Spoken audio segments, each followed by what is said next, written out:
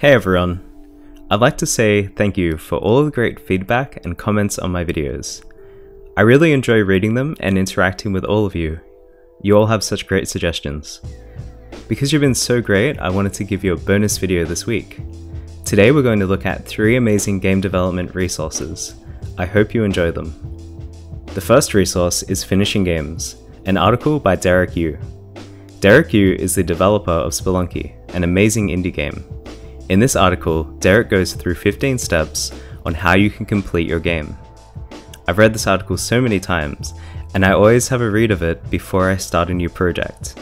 It has so many great points, which are really good reminders for anyone, regardless of your experience level in game development. The second resource is NoClip. NoClip features video game documentaries on games such as Doom and Rocket League. You get to see one-on-one talks with various developers on each of the teams for each of the games. Through this, you learn about the technical aspects and thought process that went into each game. It's really interesting to see the stories and what these AAA and indie companies went through. I really enjoy these videos and have learned a lot through watching them. The third resource is Game Maker's Toolkit. I really love this channel. It's full of so many great videos.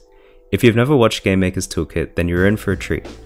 I highly recommend the 4-step Mario level design video to start off with.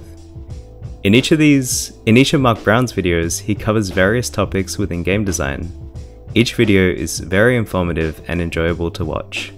You'll learn quite a lot, and it might help you out in your own game's development. I hope you enjoyed this video and enjoy the resources. I know I'm trying out many different video styles recently with Let's Create, things I've learned, and now this. I'm currently testing what works and what does not, so thank you all for giving me your valuable feedback on each video. On Monday we'll be looking at Trace's recoil ability in another Let's Create video. Thank you for watching, and remember, pursue what is important to you because impossible is just a mindset. I'll see you in the next video.